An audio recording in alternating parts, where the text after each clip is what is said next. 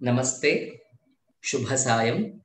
A warm welcome to all our friends who have joined us from across the globe for this session.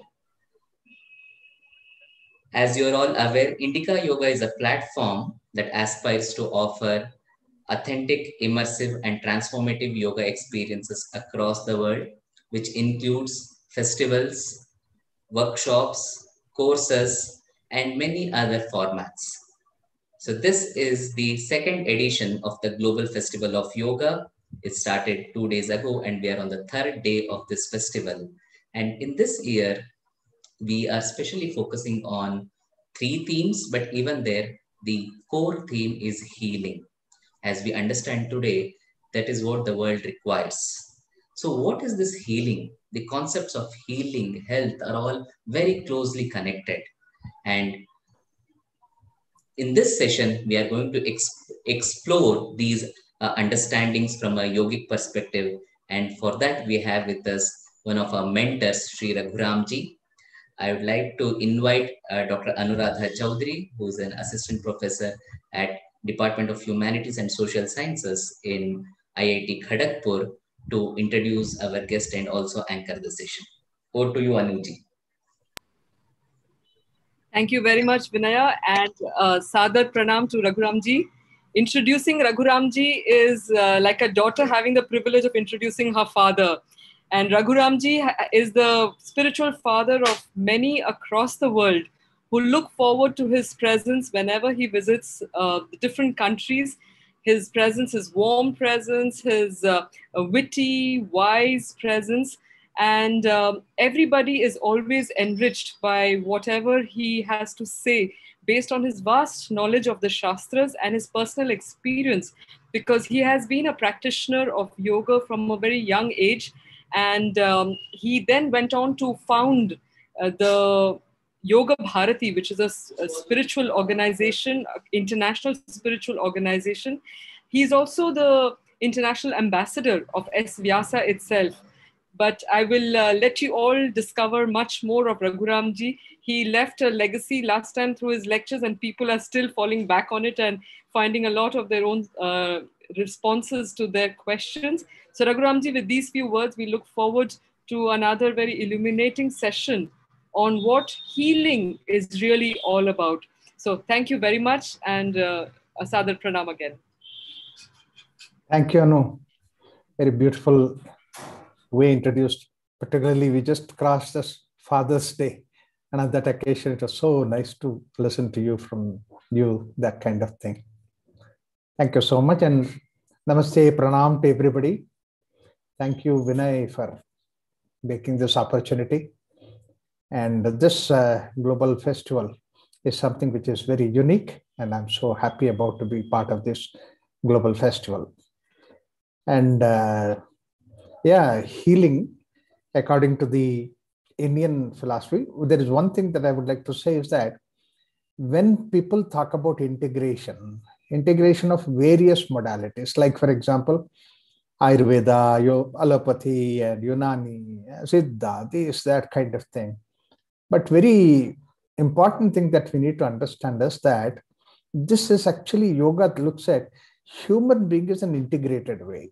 Why it is like that is human being is not just only physical body, and problem, suffering, and healing is not only belonging to physical body, but he's a spectrum all the way right from the gross physical body to the consciousness, and he's an extraordinary, wonderful spectrum. And actually, when we think of healing, healing is at all these levels that we think of. So I will share my PowerPoint so that I will explain from that point of view.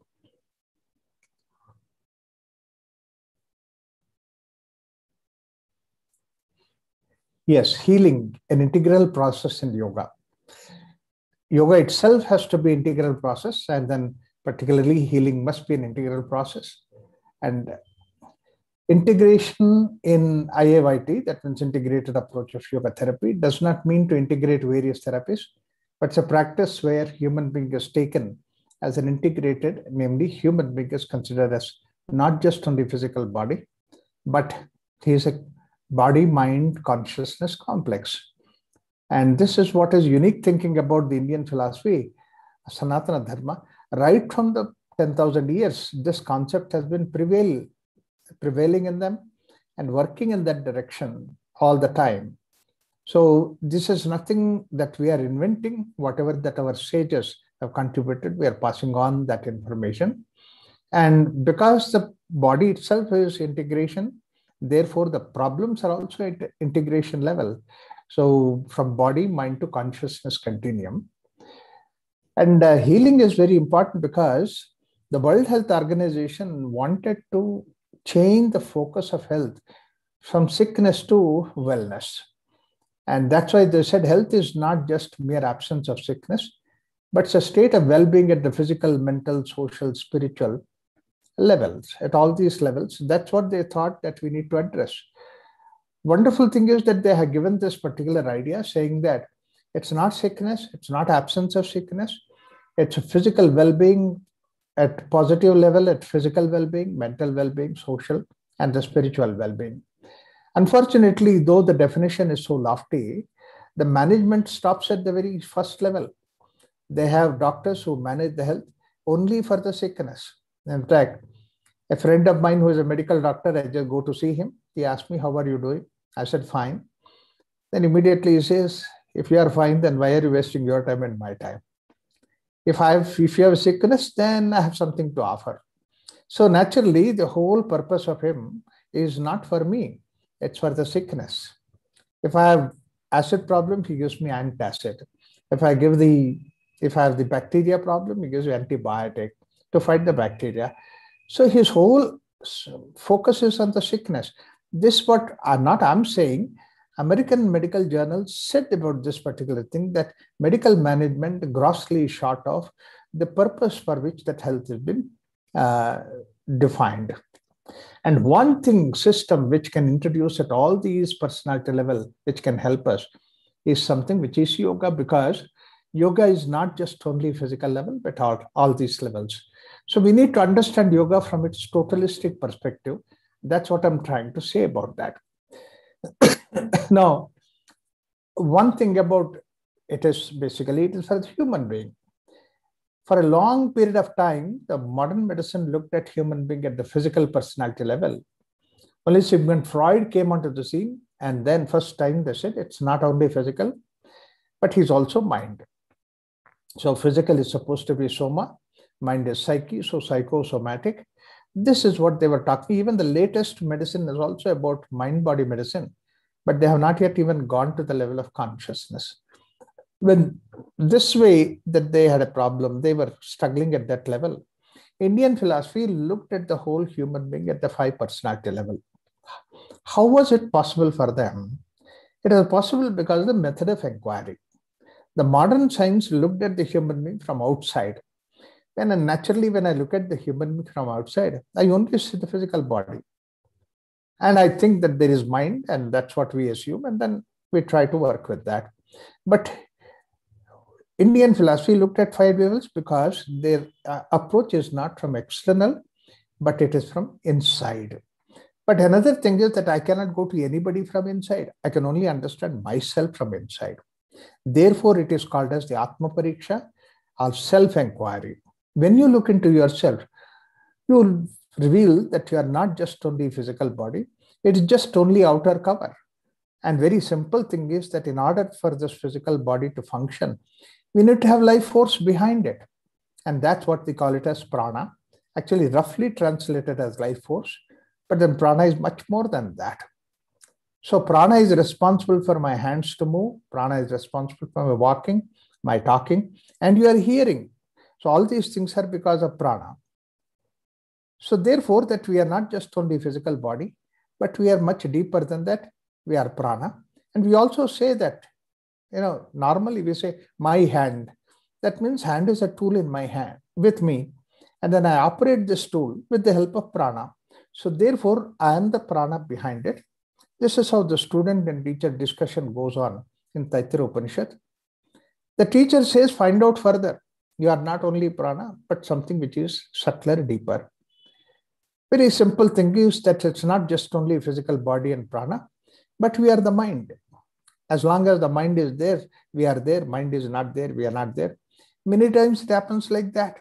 You are in the traffic, but mind is somewhere else. And you didn't see what's happening in front of you. You're walking in the shopping complex. Somebody greets you. You did not even look at him because your attention was, mind was somewhere else. So therefore, what are you? Though these gross level physical body is there, prana is also there, but we are the mental personality. Therefore, mano brahmeti vyajanat, manaso hyeva kalvimani bhutani jayante. Like that, he says that I am the mental personality. But then you are not the mind. There is something which is deeper than that. That's why the teacher says to the student, try to find out further, inquire into yourself further. You can go to a greater truth. It's not very difficult, because something which is operating all these things seem to be the intellect. And we are the intellect. It is because of the intellect only today we see that all this technology development, all this growth that has taken place, everything is because of the intellect. So therefore, I am the intellectual personality. That's what is Vijnanamaya Kosha. Vijnanam Brahmeti Vyajanat. Vijnadhyeva khalu imani bhutani jayante. I am that Vijnanamaya Kosha. So wonderful. In fact, it looks so clear how beautiful it is. We can understand that we are the intellectual personality. Not only that, we identify ourselves with that intellect. But the teacher says, find out further. That means you are not the intellect, you are something which is deeper than that. How can there be something which is deeper than the intellect? Because intellect seems to be everything. How can there be anything deeper than intellect? We identify ourselves with intellect. Whatever the training of the intellect is there, that's what we are. Like I'm a doctor, because my intellect is trained in medicine. I'm an engineer, if it is trained in engineering. I'm a lawyer, if it's trained to, lawyer. It's like that. Whatever that we are trained in the intellect, that's what we identify ourselves with. But then the teacher says, find out further. How can there be anything greater than intellect? In fact, most of the world thinkers, whether it is Karl Marx, Confucius, Schopenhauer, or all these people, Aristotle, they stopped at the level of intellect. And it's only the Indian philosophy, Upanishad knowledge goes further beyond the level of intellect. Shankaracharya comments on that, saying that you are somebody who is behind the level of intellect. And once you try to understand from the scripture, then you see that how simple it is. It's there in your own experience, because all that what Shastra is about the experience. And your own experience shows that you are not intellect, you're somebody subtler, deeper than intellect. How? Many times intellect is only an advisory capacity. Many times intellect only gives an advice. But to follow the advice or not is left to you. See, intellect can only give an advice, but who follows? You are supposed to follow it, but you might not follow. Intellect says something which is not good, but then you still go behind it. Why do you go? While I was working as an engineer a long time ago, I had a colleague of mine, a brilliant engineer. Brilliant means high degree of Vijnanamaya Kosha. And he could solve any problem. And he was smoking. And he had a habit of smoking. I told him that, look, smoking is bad for health. And you are a role model for every engineer. Why do you smoke? Particularly engineers are very good when you tell them in the statistical numbers. So I tried to convince him smoking is bad by saying that the medical reports say that 58% of lung cancers are because of smoking. Therefore, you are in the high risk range of cancer. He said, Raghuram, 58% is the earlier statistics. Latest revised statistics show it is 72%. That means he corrects my intellect and he goes for smoking. See, that means intellect is like the way that on the television screen or something like that, cigarette packs, they say smoking is injurious for health. It's all, nothing beyond that. Our intellect also is like that. But we are somebody who is the decision maker. Intellect does not make a decision for us. We are the decision makers. You are the decision maker for yourself. Who is that who decides whether I should smoke or not? You don't have to break your head. This friend of mine, he himself answered. One day he got irritated because 4 or 5 times that when I was advising, don't smoke, he got irritated. He said, Raghuram, you advise me all the time not to smoke. Have you ever smoked? I never faced that question. Nobody asked that question. I have taken aback and then said, no, I never smoked. Immediately he had his upper hand. He said, you are advising me not to smoke because you don't know the joy of smoking. See, that clearly shows that what guides him is the ananda, joy, bliss. Ananda theva khalu imani bhutani jayante. We do every activity because of the ananda. Sukhameva labdha karoti. When there is ananda, then we do it. So it's the ananda which is guiding us. Nobody else is guiding us. We are guiding ourselves. But then even then the student is still adamant. He says that my happiness comes from outside, but you say that you are the happiness inside. How do you say that? For that, Upanishad offers a very simple test. Look at yourself in the sleep, deep sleep state. What happened to you? Absolutely, there is nothing which is coming to you from outside, but you really enjoy sleep. You're blissful. We all admit that 6-7 hours that we sleep every night. Systematically, seriously, and religiously, we go to sleep. And then we enjoy that sleep. If somebody who has greater stamina can also manage 10-15 hours. But what is that content of the sleep? And your blissful mind become quiet. You transcended the mind. No senses, no objects from outside is giving you happiness. In fact, any object at that time only can disturb your happiness, your blissful state. Deep inside, you are touching your nature called as bliss. This is what the student says, that finds out his nature is bliss, and that's what is the spiritual state of us. The moment he finds that out, he never came back to the teacher. Not only that, the Upanishad says that whoever finds out his nature is bliss, he will be always established in that blissful state. Saya evam veda pratitishthati. Yes, it's so simple. Analysis is not difficult. And these 5 different personalities, they are not watertight compartments. They are together here in the same personality, one merging into the other. At the grossest level, this is Annamaya Kosha, physical body. At the subtlest level, where the blissful personality, we are bliss. Yes, it's simple to understand. But if you understand that, it's dangerous. What is the danger? In this creation of God, everything is according to its nature, excepting the most wonderful creation of God, the human being. Nature is happiness, perpetually unhappy. You ask him, are you happy? Well, I've applied for a vacation. Once I go, then I'll be happy. Are you happy, particularly today? Yeah, looks like that lockdown condition will be lifted. Then I will be happy. Everybody is away from the happiness. At every personality level, we are away from our nature called happiness. That's what basically the way that yoga enters into the picture. Look at this table. In the fourth column, it says that at the physical level, to be relaxed was our nature. Look at every child, relaxed, walks relaxed, runs relaxed, falls relaxed. There is no tension at all. As we were also like that when we were children, but as we have grown up, tension is the way we have come away from our nature. So tension is coming out of our nature. Relaxation was our nature. Similarly, at the prana level, life force level, our nature was to be slow. Look at the children. They're always slow. They're never in a hurry. In fact, I keep hearing many times in the shopping mall, mothers will be shouting at the children, walk fast. And every child says, yeah, I'm coming. But then no sign of coming. You put him in the bathtub, it doesn't come out. Slow. Bring him out, pull him out, and then put him in the closet, and then he's buried in the closet. He never comes out. Put a spoon full of food, he'll be munching it for about 10 minutes. Everything is slow. You are in a hurry, not the child. We were also like that, slow. As we have grown up, speed is the way that we come away from our nature. At the mind level, calm state of mind was our nature. Every child is calm, absolutely, no worry at all, no agitations, no disturbances. Child is calm. We were also like that. But as we have grown up, we are worried. Small little simple things, we are worried, agitated.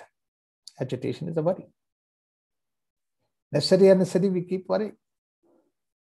If we don't have anything to worry, we sit down and worry. Am I missing something? Am I forgetting something? That becomes like a worry. At our center that people come to me for yoga counseling, husband and wife came to me, middle-aged. Initially, both of them together, they talked to me for 10 minutes. Afterwards, wife told husband, you please go out. I want to talk to Raghuram personally. Husband fellow went out. The wife's complaint to me was that, Raghuramji, my main worry is my husband doesn't worry. He doesn't worry, that becomes your worry. Agitation. Just the way we have come away from our nature. At the intellect level, wrong notions, confusions, right and wrong is okay, not okay. I mean, how many kind of fixations we have created at the intellect level? Therefore, we are away from our wisdom.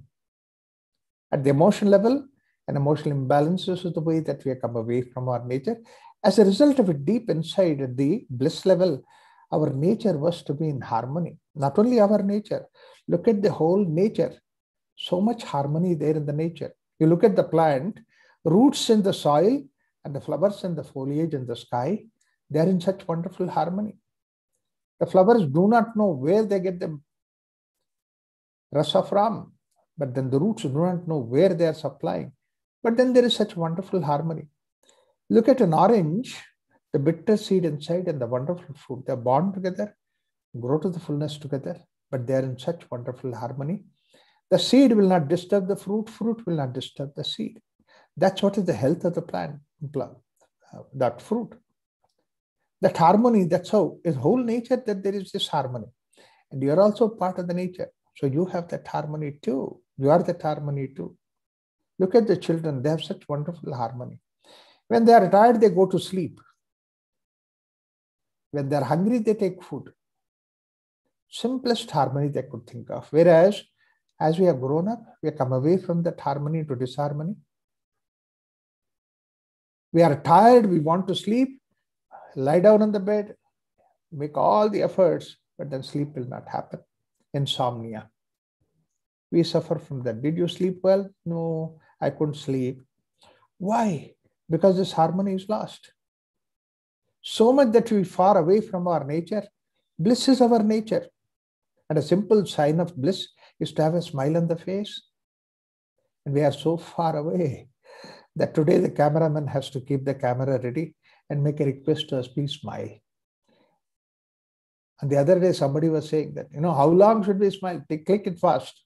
As if we are smiling is we are doing a favor to somebody else. How unfortunate it is. So therefore, basically, that the whole idea is to see that we'll go back to our nature. That's what is yoga. So the sickness is tension, speed, agitation, confusion, imbalances. And the remedy for that is go back to relaxation, slowness, calmness. And a conscious process of relaxation is the asanas at the body level. Conscious process of slowing down the prana is the pranayama. That's what is the very definition of pranayama. Shwasa prachwasayor gatir vicheda pranayama. Gati means speed. Vicheda, cut down the speed. A conscious process of calming the mind is meditation. At the end of meditation, if you are feeling that how long should I meditate, then you are not really meditating. You should come out calm state of mind. Similarly, Jnana Yoga is to see that you develop the wisdom, remove confusions from your mind. Emotional imbalances you conquer with the help of Bhakti Yoga. Then ultimately, you're going back to your nature called as harmony within. That's what is the health. At all these personality levels, yoga will take you back to your health. This is a healing process. And your own nature itself is health. Your own nature itself is healing. And healing does not come from outside. Healing is your own nature. In fact, that's why you see the very simple idea that if you have a broken bone, the orthopedician put the bones together and then put a plaster and say that don't disturb that for the next 6 weeks or 8 weeks, so that healing takes place. No doctor says that he is healing. You are healing yourself. Everywhere it is, the healing is there within us. And healing, from that, health comes. So health is not a word outside this word called healing. And this is exactly what Indian philosophy also says. Your own nature itself is health. That's why the words in Sanskrit for the health is called as the swastha. Swa means self, sta means being. When I'm in myself, when I'm being in the state of myself, that's what is the health. When I'm away from myself, that's what is the sickness. And to be in yourself, you don't require any reason. To be in yourself, it's natural. Whereas to go away from your nature, yes, you require a reason. You require a reason when you go away from your nature. When you are in your nature, you don't require any reason. I mean, I'm not saying any extraordinary thing.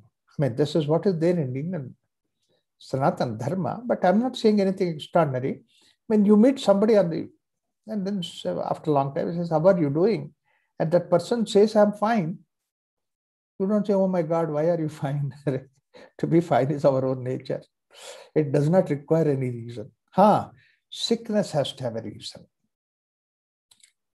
Like, I'm running temperature, cold or something. Oh, you got wet in the rain. So that means to say there is a reason for you are getting that sickness. Sickness has to have a reason. Health does not require any reason. Health is your own nature. Mullah Nasiruddin I met, and then he asked, how are you, Raghuram? I said, I have terrible headache. He asked me, why do you have a headache? I said, look, you are talking to me. There itself is the cause. So sickness has to have a cause. Health does not require any cause. And yoga is something which will take you back to your health. No other means from outside. It is your own process of methods of yoga will take you back to yourself. Therefore, if health is the core, healing is the core, and that core of you is also, as I said, ananda, bliss. So health, bliss, and your own nature. Also, there is one more thing, that's what is the freedom, which is there in your core. And when you come away from that core, yoga is the one which will bring you back to your nature. So that's what is the purpose of yoga. That's what is the definition of yoga. Patanjali gives the definition. Yogaha chitta vritti nirodha tatha drashtu swarupe avasthanam. Then the practitioner will go back to swarupa. So therefore, that yoga is a lifestyle. It is not just only that what you do on a mat, but it's a whole lifestyle. So many different things that are there. And the food, that there is a way of yoga. The way that you interact with the people, there is a way of yoga. And activities that you do, there is yoga. So therefore, if you bring in yoga at all these personality level, it will help you to go back to your nature called healing. Particularly today, with all these changed conditions, we really require that healing. And that healing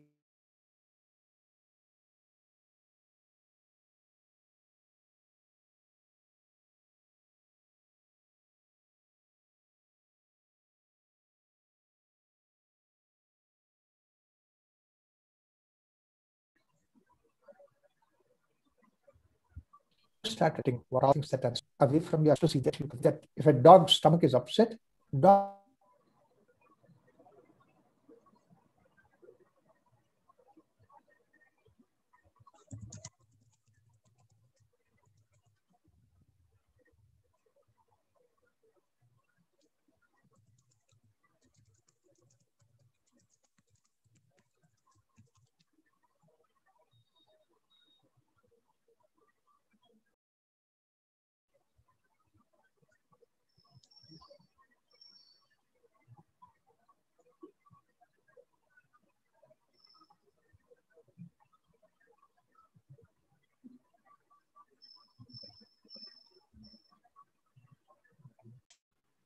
Raghuramji, can you hear us?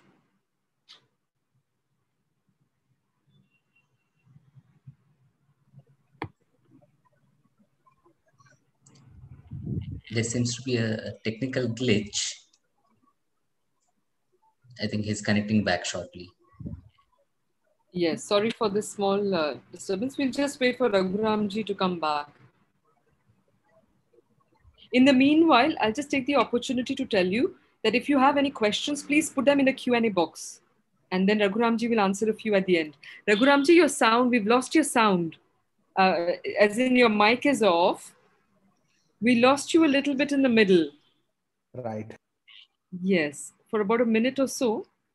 Your mic has again got switched off. Yes, thank you for also the... Yes, I think that's fine. Yes, Raghuramji. Right. Okay. I'm sorry for that. Something technical. No.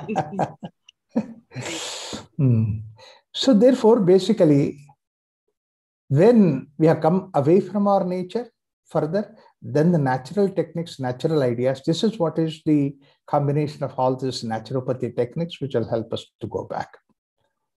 If we have gone further away from our nature, then our Indian culture said that there are natural substances and natural substance combinations.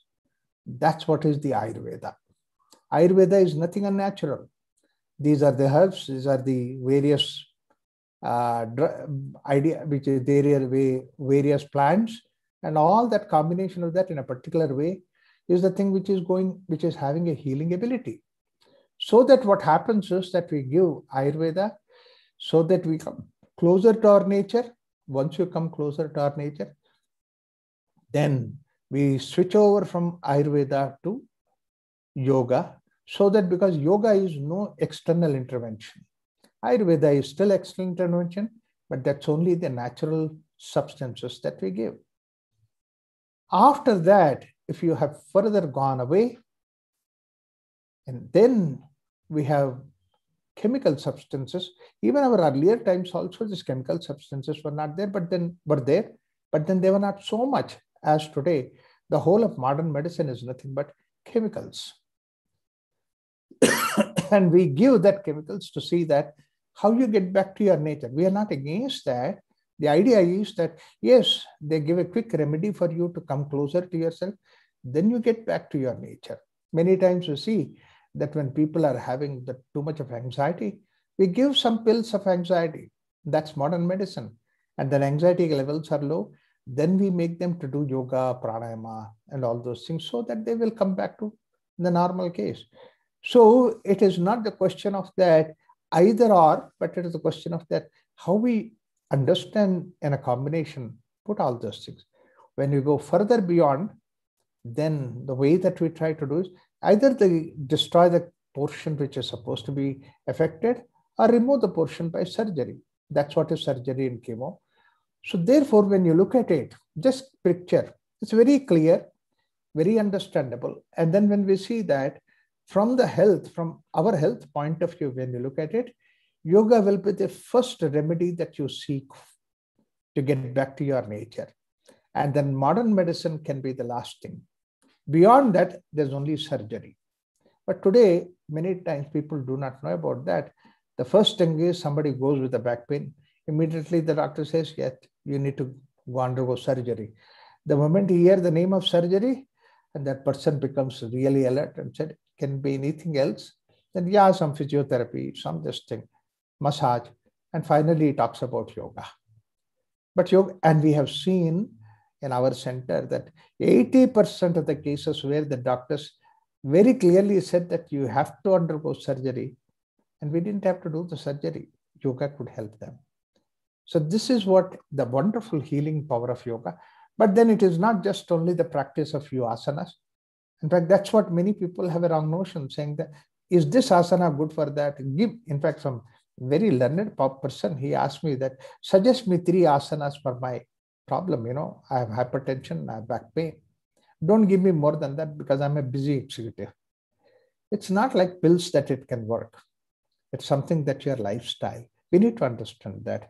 So that's how we can go back to our nature with the help of yoga. All these things can be understood. And this is what our Indian philosophy has said, that about sickness is aswastha. Swastha means being in self.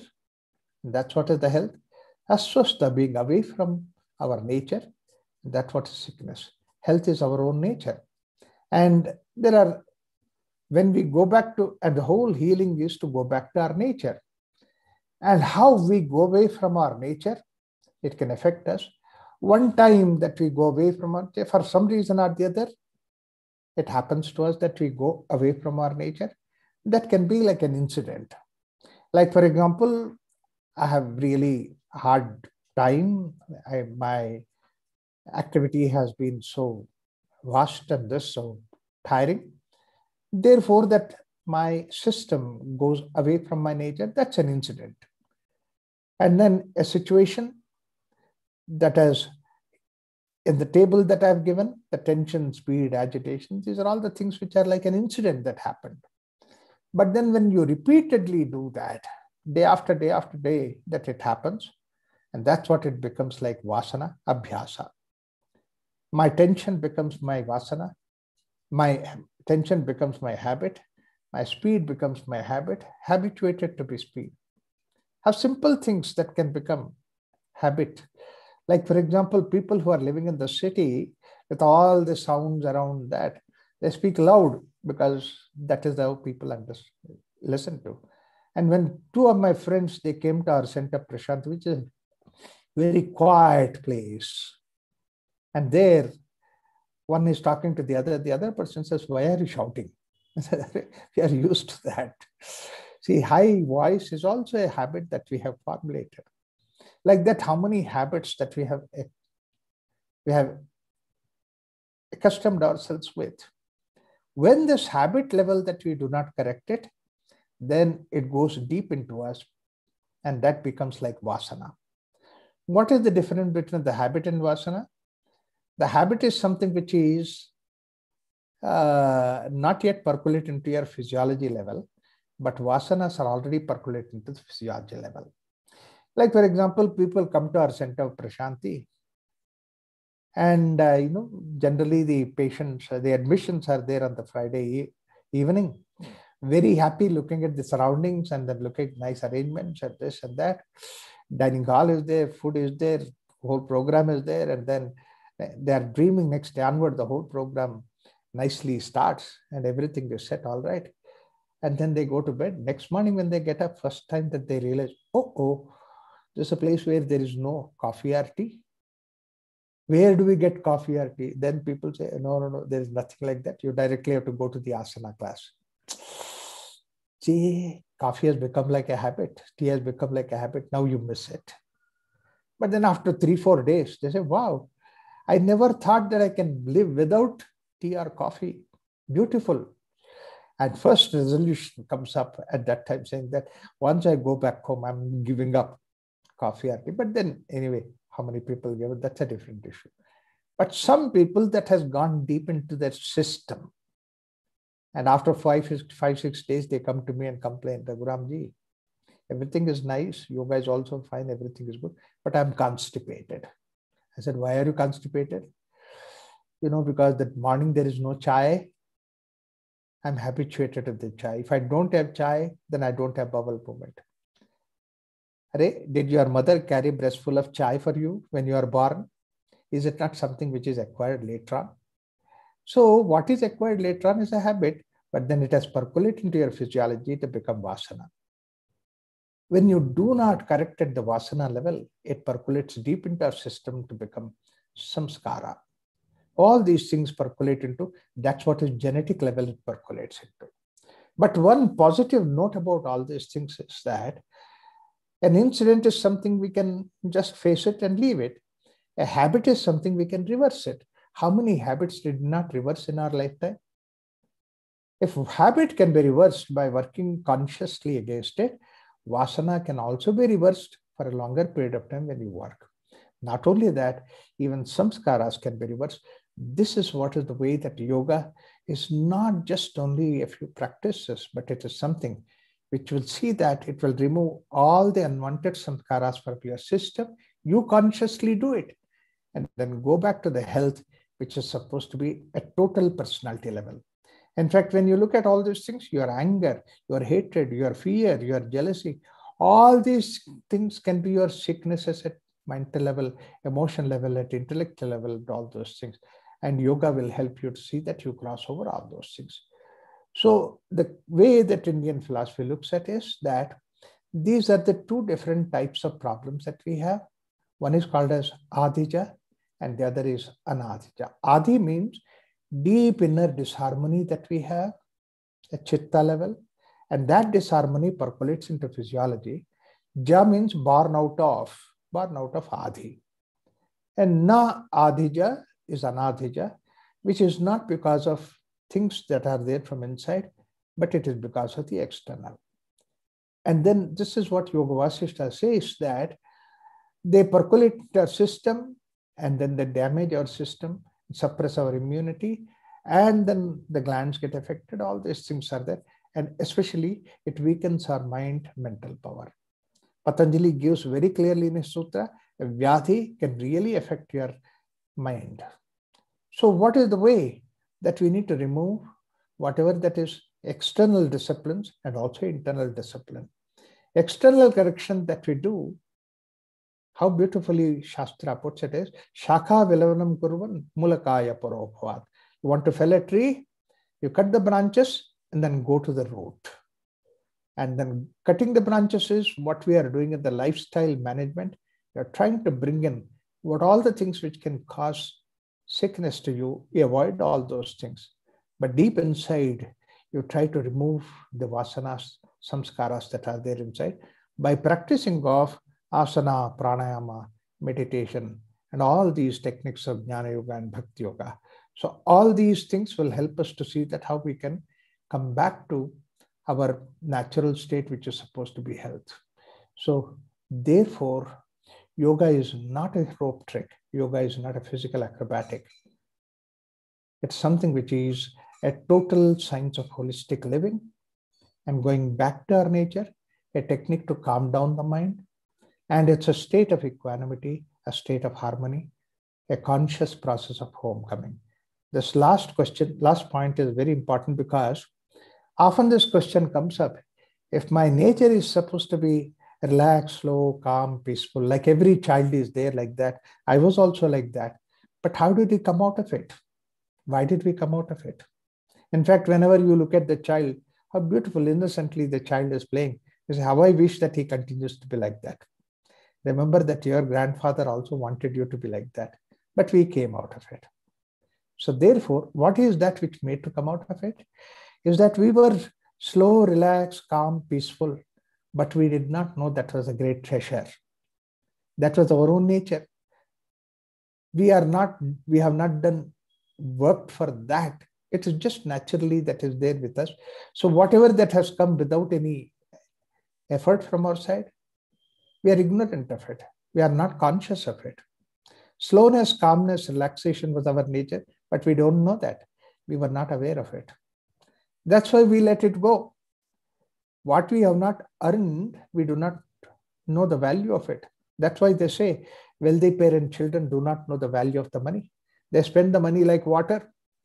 The dad will be shouting at the son, Sonny, you are spending the money like water. Tomorrow when you start earning, you will know the value of it. Because you have not earned, you don't know the value of it. Mullah Nasruddin was walking in the forest. A robber stopped him on the way, showed him a dagger and said, take away all the money and jewelry that you have. Otherwise, I take your life. Mullah replied to him, don't touch my money and jewelry. They're hard-earned. Take my life, what I got free of charge. So what is that you did not work for? You let it go. And that's what happened with us. Tension, speed, agitations is the way that we have come away from our nature. Consciously go back to our nature is relaxation, slowness, calm. This very important point is it is not just relaxation, but it's a conscious process of relaxation is what is yoga. A conscious process of slowing down is what is called as pranayama. A conscious process of calming the mind is meditation. Your awareness is necessary. That's why awareness plus relaxation is yoga. Awareness plus slowness is what is yoga.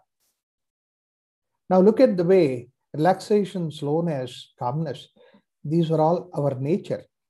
whereas tension, speed are not our nature, going away from our nature.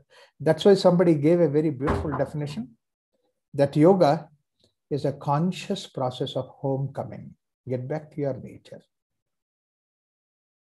And this conscious process, awareness is very important, is a key agent in practice of all these practices of yoga. That awareness is what is called as prajna. That is the most important thing that we need to do. When we understand this way, then you see that the healing process is within us, healing process is in our hand. This culture has given for last more than 10,000 years, a beautiful technology of yoga for us to see that we can go back to our nature. With these few ideas, I always consider this one particular table is like the key for the understanding about the holistic approach of yoga. Let's adapt that. Thank you so much. I'll stop it here.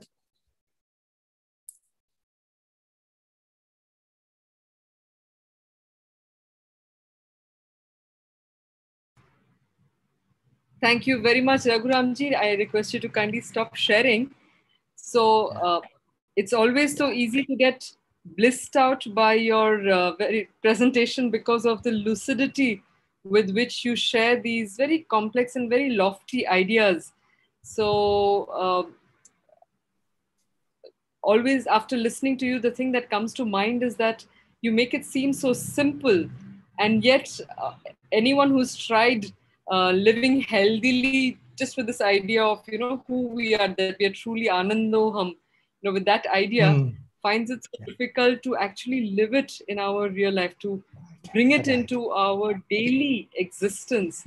You talked about it a little bit, but if I may ask you to try and give us a secret of how do we reconnect to that, how do we reconnect to that ananda state of ours in a more living manner.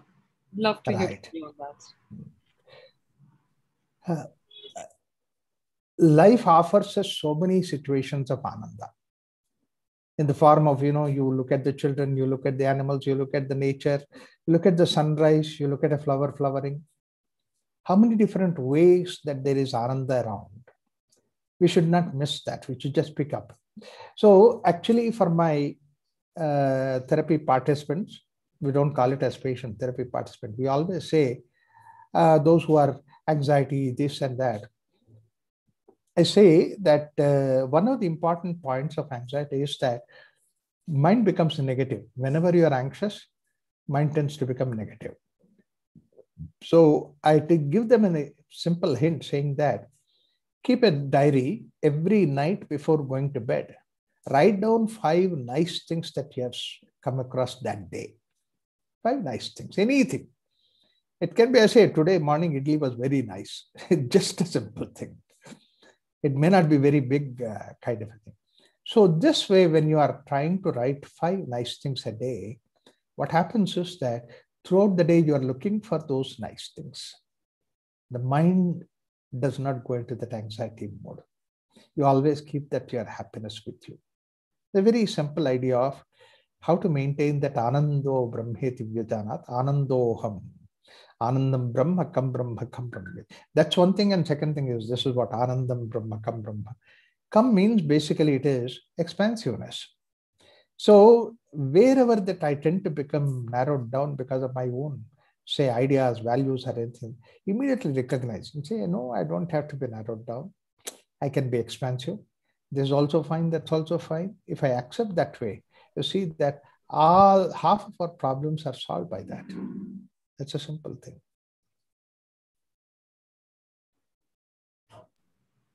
Thank you very much. I think that was a very simple idea that if we can just maintain an expansive consciousness.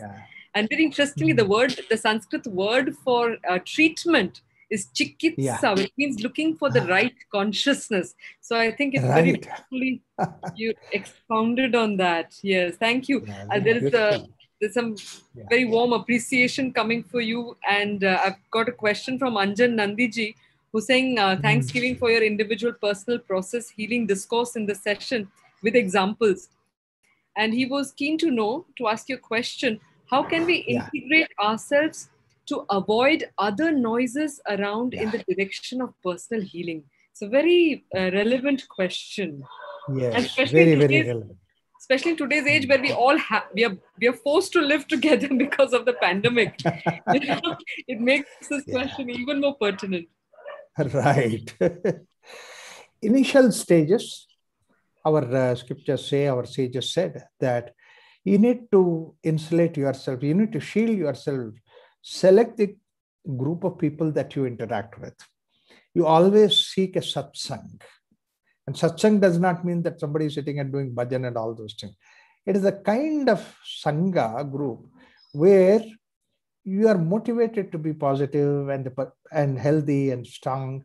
And that person also, by being being in the presence of you, becomes motivated to be strong and positive.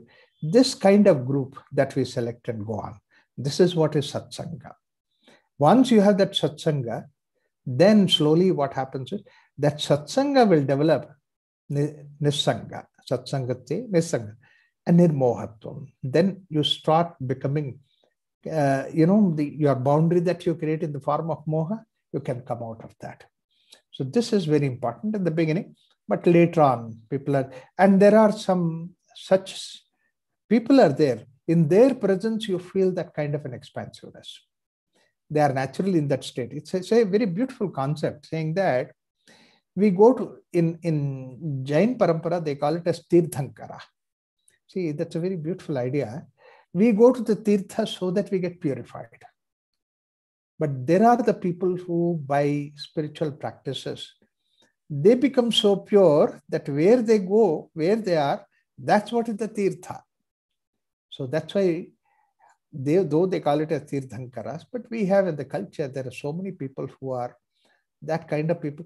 Many times you also feel it may be a very insignificant person from the society point of view, but you go there and sit with them, you feel that peace radiates from him. Please accept that kind of thing. These are the things which will help you to see that you can become positive. Thank you very much, especially that idea of Tirthankara with the satsanga person. So a lot of appreciation again. Mukund Kurunkarji is saying that, dear Raghuramji, pranams and many thanks for such a nice talk. It was like Amrit. And I think many are healed by just listening to your simple insights on such profound ideas. And Rajiv Bhattji has a very good question. He's saying, thanks for an excellent talk, sir. One question, is there absolutely no place for allopathic medical sciences, that's medicine, surgery, etc., in an integrated yoga approach? There is one thing. It's very important about the medical science, modern medical sciences, the diagnostic techniques. And we should also look at the diagnostic techniques in such a way that these diagnostic techniques will be useful for removing the fear that there is something wrong in the system.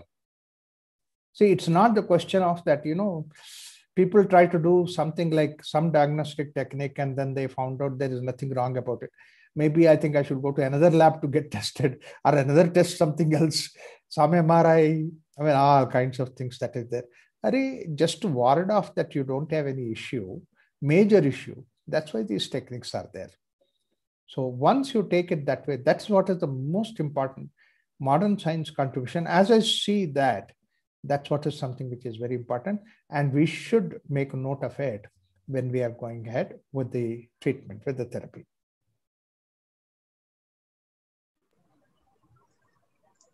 Thank you, Vinaya. Raghuramji, thank you once again for this enchanting presentation and talk. Like Anu was saying, it makes us feel that this path is so simple and easy when you actually present it. So it was wonderful. I'm charmed by what you said, but I'm equally charmed or more charmed with the Mullah Nazruddin that you have found. Where do you find him? And he comes with so much of wisdom. And he's there for every occasion. Yeah. So you may want to say a little more about Mullah Nasruddin. He's supposed to be a Sufi mystic saint coming from Turkey. And there is one by name Idris Shah. He is also a Sufi follower he's a student of Mevlana, Jalaluddin Rumi, and also Hafiz. They were there.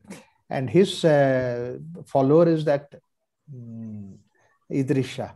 He collected so many incidents like that, such a way that the most beautiful thing is that he looks to be so stupid, but in that stupidity, he brings out such extraordinary, wonderful wisdom, and drives the point very strong. True. At home. That's the beauty of it. So if you come across that Idris Shah, you can see all kinds of. And then Idris Shah also set this pace for this way that now you can put any story onto Mullah Nasruddin. So it's you're now creating newer versions of Mullah Nasruddin.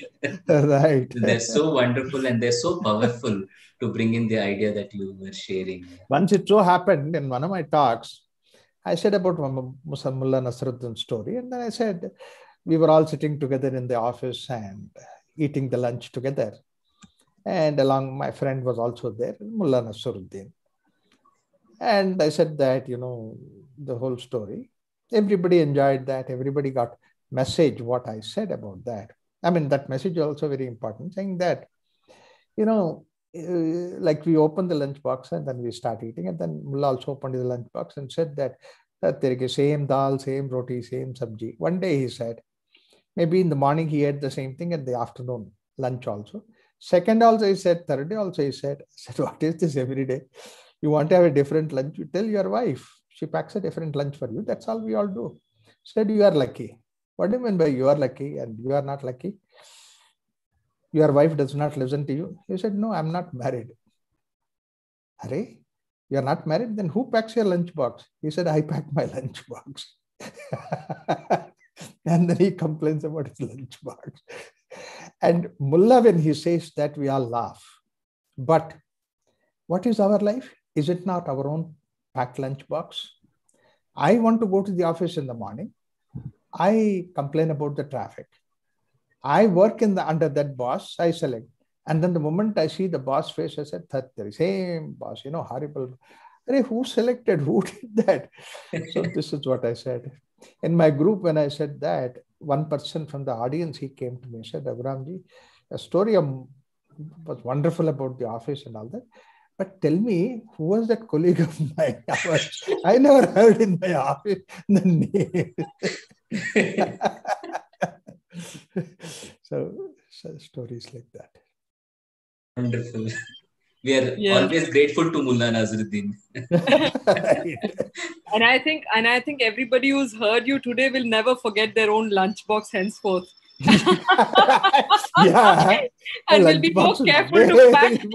I think we'll all take a little more responsibility to pack it up, in a more tasty manner. Because we have to eat it at the end of the day, like you said. Yes. So we are like, time unfortunately always runs out much faster than we would like it to when you are presenting to us. But there is I would just like to possibly take one or two more questions if I can. And if you'd like to answer it like a rapid fire question, you could even do that. But so here it is. There's somebody who's saying, basically there's a question about attentive. So could you please guide on how to be more attentive? And the same question is again asked to intellectual attentivity through yoga, because that would be mental health. How do you focus if you have some important things to tell? In fact, it's not the question of any particular practice.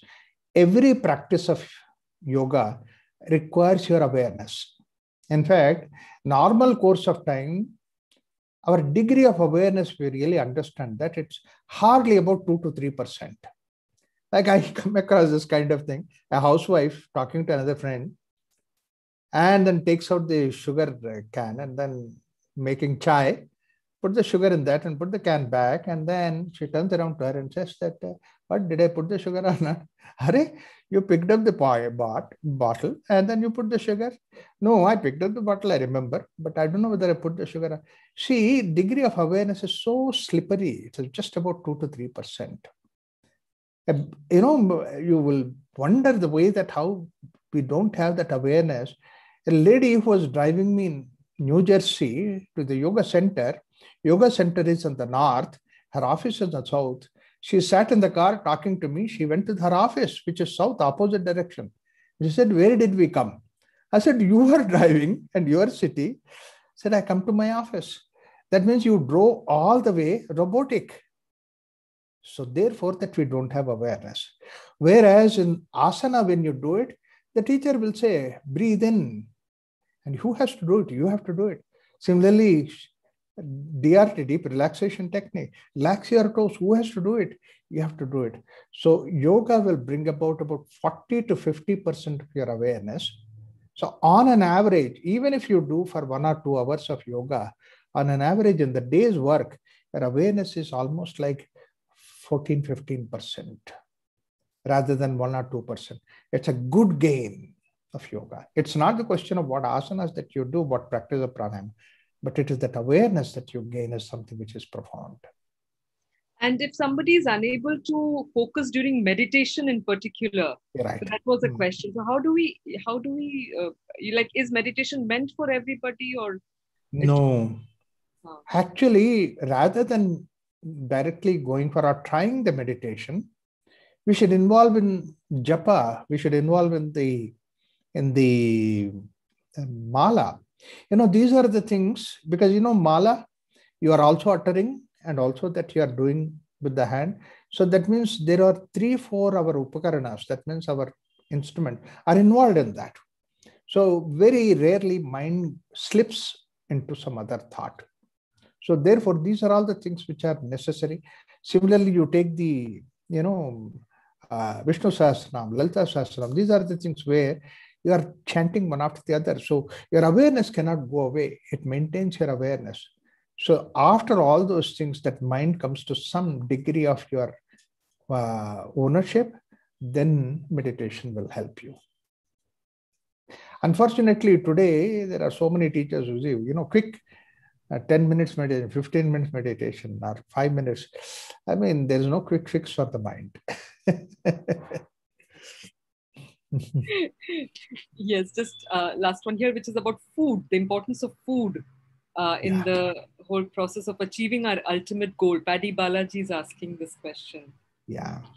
One thing, very important thing about the food is that a lot of things, what happened is locally, that particularly in India, there are various food systems that developed, out of which the systems which are supposed to be sattvic food, which means, very simple yardstick for me for the sattvic, rajasic, tamasic is the food you take it for the sake of hunger, that you take care of it.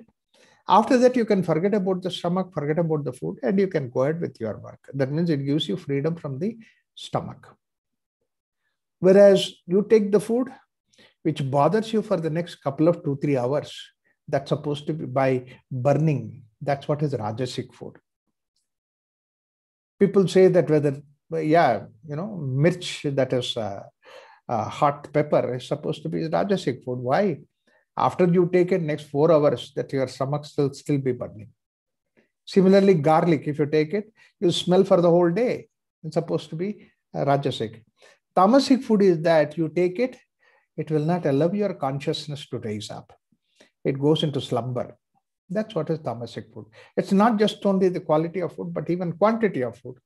I might take a nice, wonderful sattvic food, but the quantity can be a tamasic quantity.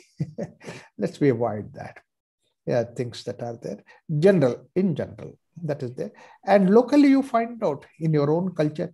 I mean, people say that we don't have to import one culture food to the other culture. Like, for example, Gujaratis don't have to adapt to the Madrasi food. Madrasis don't have to do that, because each culture has developed its own wonderful food system in our country.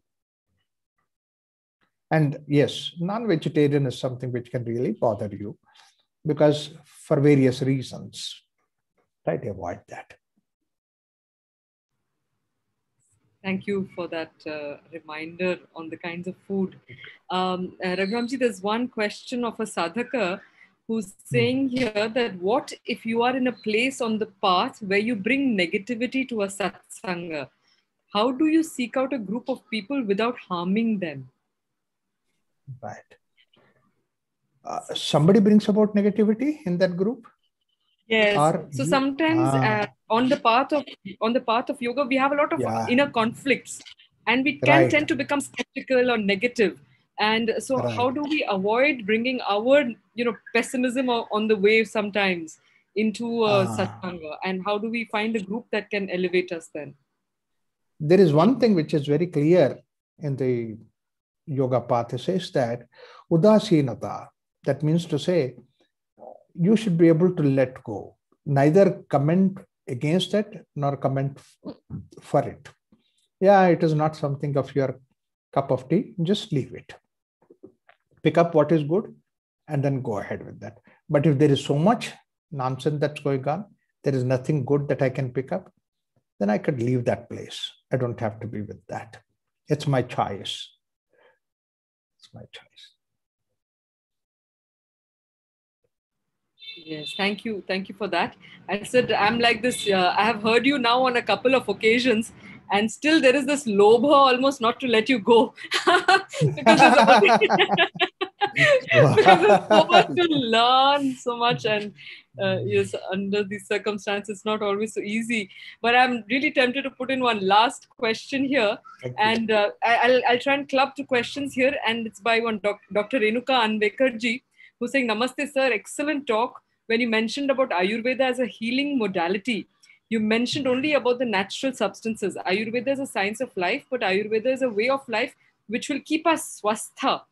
What would be your Yeah. comment? And I'd like to just combine it with another one, because this is by Ajit Tiwari ji, who says that if you say health is bliss, and the person Yeah. who can achieve this bliss should never get sick and live forever, then Right. why do we die?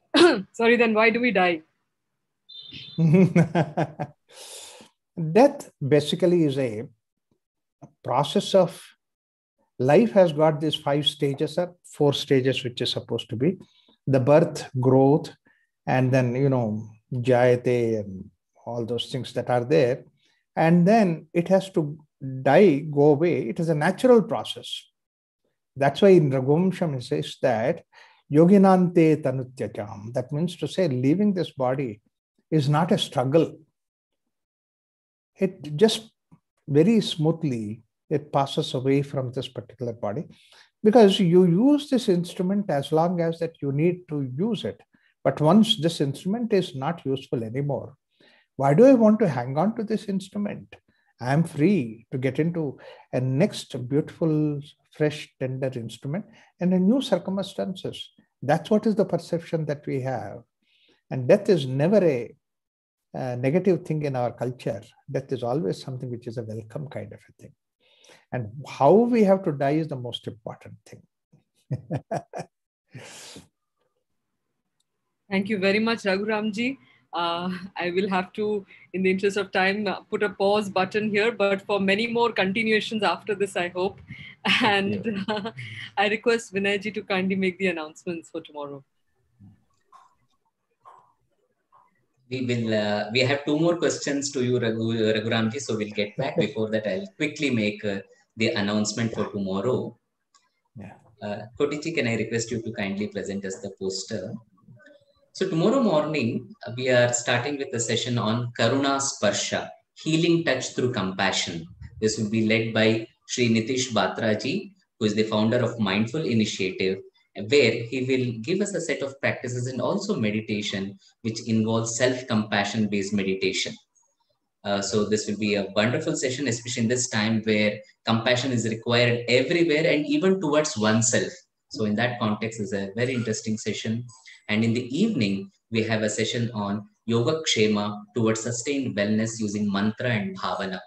Mantra and bhavana are 2 important concepts within yoga which bring about a holistic well-being. And through again theory, philosophy, and practice, Srimati Nritya Jagannathanji, who is the director of K. Krishnamacharya Yoga Institute's academic wing, she will be leading this session. And I request all of you to join for both these sessions. These will be really highly enriching sessions. And there are also many queries regarding the videos of these sessions. All these sessions are being recorded and they will be made available on Indica Yoga YouTube channel. So they're there for posterity. Anytime you want to wish any session you might have wished, please make use of it by visiting these websites. It's on Indica Yoga website. It's also there on Indica Yoga YouTube channel. So please make use of all these resources. And we also have one more request. All these sessions, this entire festival is open for all the seekers. So we request you to kindly circulate this information and bring in as many seekers as possible so that we build a community of seekers who are on the authentic path of yoga. So with this request, I hand it over to Anu once again. Yes. I'd just like to apologize for those few participants who've asked questions, but we were not able to take them. But Raghuramji is there, is going to be there for a long time with us. So if people have questions, Raghuramji, could you please tell us how they can reach out to you? So how can they find you and listen to all your lectures, etc.? Oh yeah, Raghuram NV.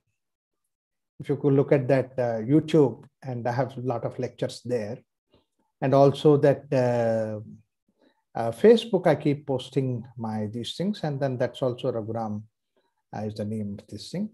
And if personally people would like to contact me also, my phone number 948-215-4705, which is my WhatsApp number.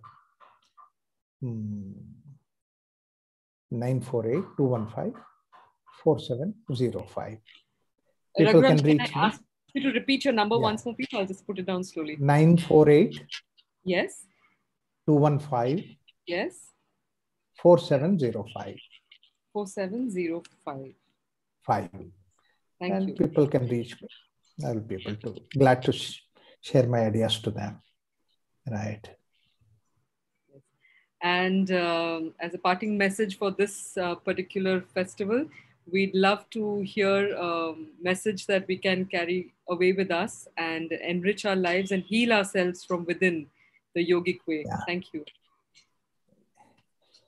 Two things I would like to say in this context. One is that